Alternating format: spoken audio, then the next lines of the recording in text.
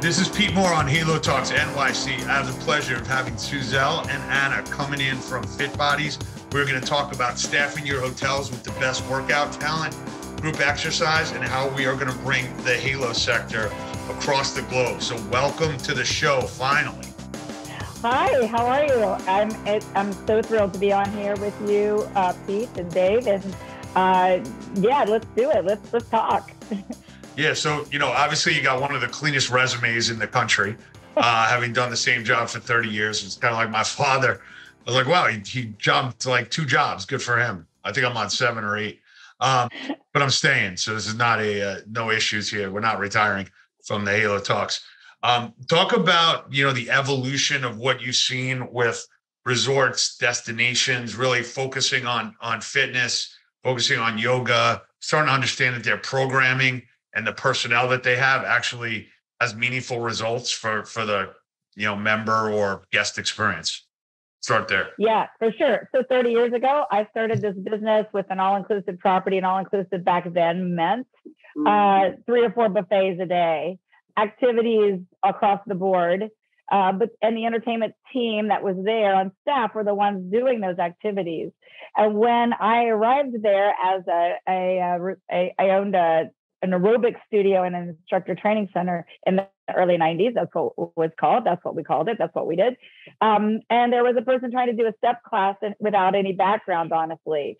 So I helped out, and that's how this business got started. But as I said, the activities, whether the fitness part was actually part of the entertainment part.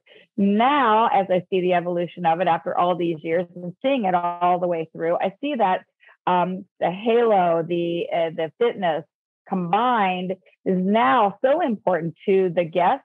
So the hotel staff, the management understand that and are offering those specialty programs separate from entertainment. And that's a pleasure. And that's what we're here to do, to help out with all that. So, as you kind of take a look at the type of instructors that either come to you or that you find, are they people that say, hey, I want to go live in a certain city, or I want to go to a certain resort for, 1 month, 3 months, 6 months, and you're basically kind of connecting instructors with properties and also, mutual interest in as a destination? Or is it really people saying like, hey, I want to make the most amount of money. I want to have, make sure my classes are full. Well, what's the criteria for somebody onboarding with you? So our model is fairly simple. So what we're doing for our clients, our hotel partners, is we're providing that programming for their fitness and for the rest of their programming that they want as an addition to what they have already, with qualified educated professionals that they wouldn't know how to resource. Those people are going on vacation while they're there. They're actually having their own vacation, the instructors. And while they're on vacation, they teach classes to the resort guests. So what they're doing is actually inspiring people to be healthy and happy while they're on vacation, so that hopefully their lifestyle might change, or that they're just there knowing that's what they love and they're happy to be part of a program that's brought to them by educated professionals.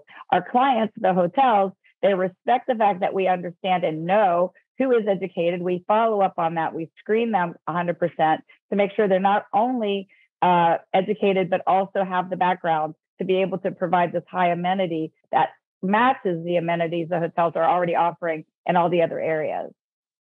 And then are you giving the hotels a certain amount of time to kind of promote what the programming is when people make a purchase decision on a hotel? Or it's more of, hey, look, we've got great programming, whether it's powered by Fitbodies, or these resorts now are able to say, look, we've got some top class instructors and programming here, and it's on our website already, and there's Yelp reviews, and people just expect that. So is it on the front end, or is it kind of just continuous? It's continuous. So what we do is we provide promotional materials. Our professionals offer us their bios, their professional backgrounds, and photos that we provide to the hotel so that they can offer the programming promotions in advance of their arrivals. And again, it's every week as much as we can possibly do. We're trying to fill every week with that educated professional. And then they, in turn, provide the same promotion to their networks. as we do. So it's one of those broad networks, depending on how you want to do it. How often, if you want to promote ahead of time on the website, the hotels choose the way that they want to do it. If they just want to promote while the guest instructor is there, then of course it's broadcast throughout the hotel by flyers, by the smart screens, and also by announcements. Gotcha. What are you seeing as some of the trends now of what types of modalities or what types of people that is trending? Well, yoga is here to stay, and yoga is important because the educated professional is really the only one that can offer it. The entertainment team can't really fudge a yoga class. So that is definitely one of the biggest modalities. And then also yoga teachers, many of them might have a capability for meditation, for other styles that might be of interest. Also, the hotels really like the new trends, especially if it can be something that we would also agree to as well. Zumba, of course, we partner with them, and they're a great organization with great programming and education. So a lot of the hotels really appreciate that. That is one of the trends that brings a lot of people to the activities, gets them excited. But really, honestly, the new trends are what they look for, because that offers usually some kind of big blast of information, again, more promotional materials, and they like to be the ones that might be the trendsetters in certain types of programming. Like a breath work or meditation or hypnosis, things of that nature. Right. And so it gets more interest. And a couple times, I get a little frustrated with the hotels sometimes, just because they might look at a trend or might see something maybe on Instagram, and they're like, no, this is what we want. We want this product. For instance, the floating yoga mats in the pool. I think they're really cool. They throw off a great Instagram post. They are also very dangerous if you don't know what you're doing, because you can fall off to the edge of the pool. I mean, there's so many things the moves that can be done are very limited. So to me, that's a trend that they see as something special. I see as kind of a deterrent. So we might clash on those things, but usually they respect me in the end and understand that I can offer a little bit better perspective. Gotcha. So I got a couple of questions about where you could potentially take this business, and maybe you're already going that direction. It's because we got 100 ideas a day and we're talking today. So you're going to have to get a couple. Yeah. So, effectively you're like a high-end staffing business in one regard. My friend does this in the music business, where he books large bands or acts to go to, weddings or, sweet 16s or bar mitzvahs or, whatever it is, gender reveal. I think that's a big thing now. I don't know. I've been to one, but I heard there's a lot of violence there episodically. I'm not sure why. Anyway, my point is, do you have a platform that is also set up where people can sort through and say, hey, for $10,000, I can get, Andrea Rogers from Beachbody and Extend Bar to come to your hotel for a couple of days? Is there like a channel where this kind of turns into almost like a private LinkedIn or like a staffing or like a Cameo type of business model? Or the hotels are like, look, I trust you. I need you to curate it. I'm not doing a digital platform where certain people show up and I don't really know who I'm paying, or, electronic reservations might be good for my hotel rooms, but not for personnel on my property. Yeah, so it's a good question. My business model is very simple. It is we offer everything on a trade situation. So I set it up for the instructors to stay there. They get a free accommodations, all-inclusive accommodations to trade their services. That's my main business model. So about, 2008, 2009, I came up with this idea. That's exactly what you just said.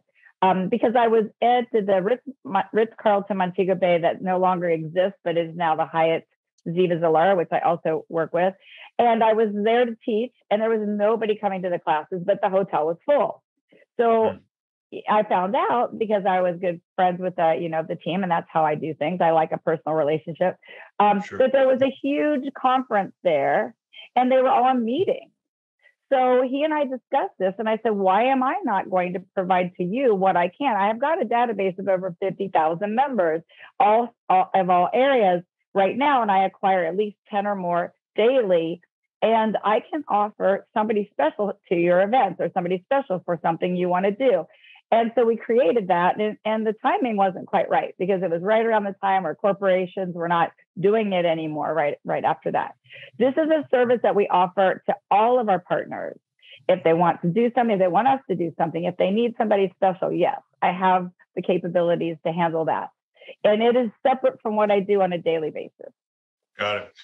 Given the shortage right now in the health club and studio market for talented people that either decide they're not coming back into bricks and mortar and doing everything virtually, or just decide to have a lifestyle change and are not going to report, is there any usage of these 50,000 relationships?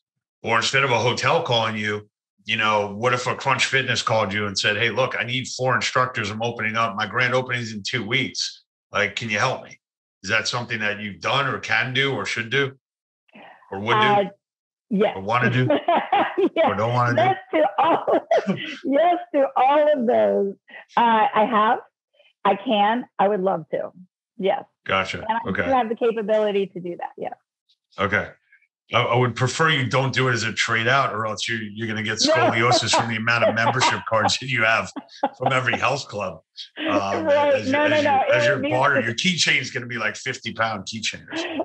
No, we would definitely set that up as a separate way of doing business. But yeah, for sure, that the answer is yes, yes, yes. Okay, so we should have that in the show notes because people, I'm on some of these industry calls and people are trying to figure out where to find, talented instructors, and they're coming up spitballing ideas, and some of them are very unconventional. So Anna, if you want to jump in here, how did you guys get originally connected, and what was the how did this partnership last through a pandemic and a recovery, and talk about that from a business standpoint? Yeah. Well, Suzelle and I actually first met when I was working at Zumba. And we brought the Strong Nation program to the Breathless resorts. So at the time, it was 5 resorts. And it was really kind of a co-brand and a really great expansion. And also, as you guys have already talked about, a very cool marketing opportunity for the resorts. So that's a lot of what I do. I come from, an education and a programming background within the industry. And then we take, Suzelle's expertise in both fitness and in travel and create these really amazing experiences at our resorts. So that's kind of how it all started. And we made it through a pandemic somehow. And honestly, with Suzelle's leadership, I mean, I don't know many travel businesses that could have made it through that and come out shining on the other side. So really big props to her because she really does know what she's doing. And also she's been in the industry for so many years. She knows really how to, equally make sure that our instructors feel amazing and they have the greatest experiences. And also the resorts are serviced and happy. And, we give them what they need and what they want. Gotcha. So that's kind of how our relationship started. Just one other, that's great. One other question related to actually being on the ground at these hotels. And obviously these are all, high-end hotels that we've referenced. Mm-hmm. Is there any benefit in the future to saying, this hotel is powered by Fitbodies, or like we've got Fitbody programming here? I feel like a lot of these groups are trying to find, just that little bit of an edge. And maybe turning your brand that's facing the consumer, not just facing the programming directors or what have you. How have you thought about that, or has that come up? Oh, absolutely. That's my goal. Because actually about 3 or 4 years ago, I started putting that information on the promotional flyers of our instructors that this professional is brought to you by Fitbodies, so that they understand this offers them that confidence, the guests, that confidence that they know that somebody has taken the time to make sure that this is a quality program that they're getting ready to enter into, and that the hotel has thought enough of them as the guests to work with somebody that can do this for them. And so that is definitely, and some of them do. I would love that all of them did, because I feel like that is an important factor in again, the confidence and the fact that people will join. For me, if I went to a hotel and I saw that the staff person was somebody that I could feel confident in, I would take the class, opposed to the fact that if they were somebody that got hired by staff there, I might not even consider it. And also it helps with the liability too. I mean, I hate to bringing that part up, but that's why education matters, because the educated professional should understand certain things that might create an issue with a guest. But a lot of the people that are coming into these classes they don't know what they're doing. They've never come to a fitness class. They might not have the proper clothing. And, at these all-inclusive resorts, they might have already had several of the cocktails that are all-inclusive as well. So there are a lot of factors that go into this that our members are prompted to and educated in, as well as their own fitness education. Yeah. That's great. So last question here. So you got 50,000 instructors across the globe who are basically part of your database, and you're able to sort through that and match them up. That's how it's set up right now. Mm-hmm. Yeah, they actually get to choose where they want to go and when, but it's based on their specialties and what it is that they do. And also there's a good combination of family resorts, the all ages resorts, and adult only resorts. So of course, if you want to travel with family, that's included with a couple children under a certain age, then you would be choosing those, of course, and vice versa.